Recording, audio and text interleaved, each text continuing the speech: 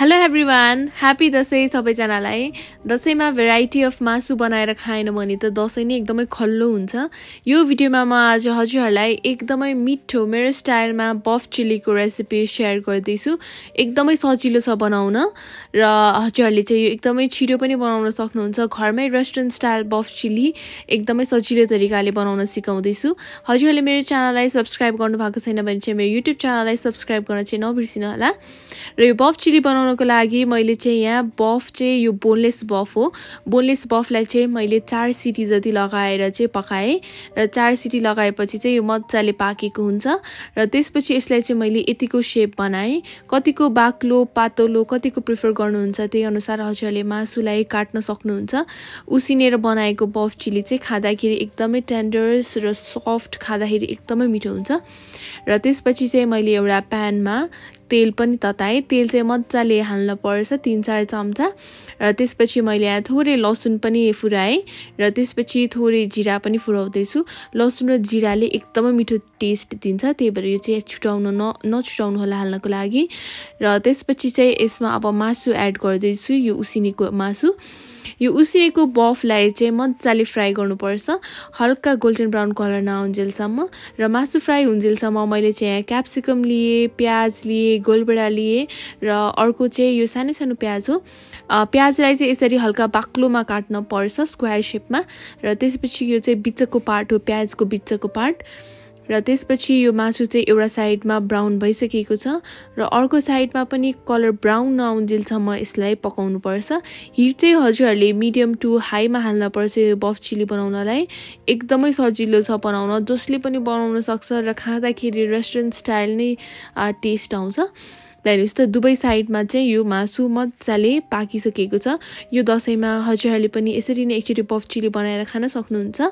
र त्यसपछि दुवै साइडमा मासु ब्राउन भइसकेपछि अब म चाहिँ यसमा प्याज एड गर्दैछु।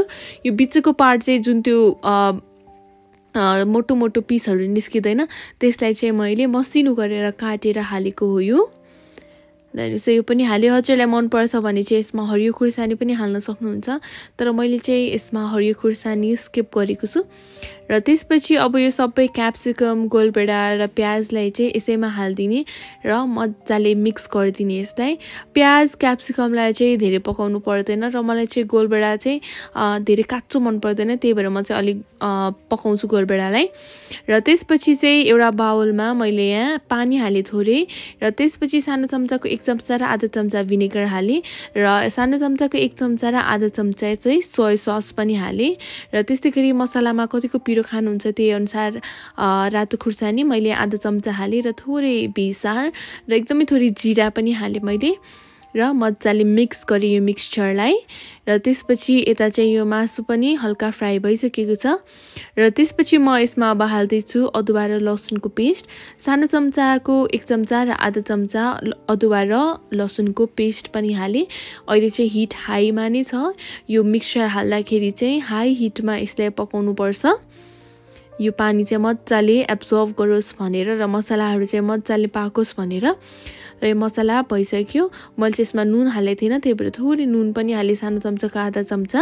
र त्यसपछि यसमा म अब केचप एड गर्दैछु। केचपले चाहिँ एकदमै नै मिठो फ्लेभर दिन्छ यो बफ चिलीलाई। हजुरहरूले केचप चाहिँ एड गर्न नछुटाउनु होला। मलाई चाहिँ गोलबेडा हल्का पाकेको मनपर्ने भएर म चाहिँ गोलबेडालाई हल्का पकाउँदै पनि छु। हेर्नुहोस् त यो चाहिँ अब हाई हिटमा 2-3 मिनट पकाइसकेपछि यो एकदमै मिठो बफ चिली रेडी भइसकेको छ। यसमा चाहिँ प्याज चाहिँ ठिक्कको पाकेको छ र क्याप्सिकम पनि ठिक्कको पाकेको छ, काँचो पनि छैन र धेरै पाकेको पनि छैन, ठिक्कको भएको छ। र त्यसपछि अब म यसमा गार्निसिङको लागि थोरै धनिया पनि एड गर्दैछु र मजाले चलाएँ लास्टमा एकचोटि। हेर्नुहोस् त अब यो हाम्रो एकदमै मिठो रेस्टुरेन्ट स्टाइल बफ चिली रेडी भइसकेको छ। बनाउनु एकदमै नै सजिलो छ, एकदमै छिटो पनि बन्छ र टेस्टमा पनि यति मिठो हुन्छ। यो चिउरासँग खाँदा त झन् एकदमै पर्फेक्ट कम्बिनेसन। यसलाई पुलाउसँग पनि खान सक्नुहुन्छ। हजुरहरूले पनि दशैंमा यसरी नै एकचोटि बनाउन ट्राई गर्नु है त। Thank you for watching, by.